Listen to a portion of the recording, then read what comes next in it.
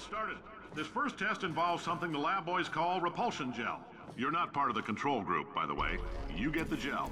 Last poor son of a gun got blue paint. All joking aside, that did happen. Broke every bone in his legs. Tragic, but informative. Or so I'm told.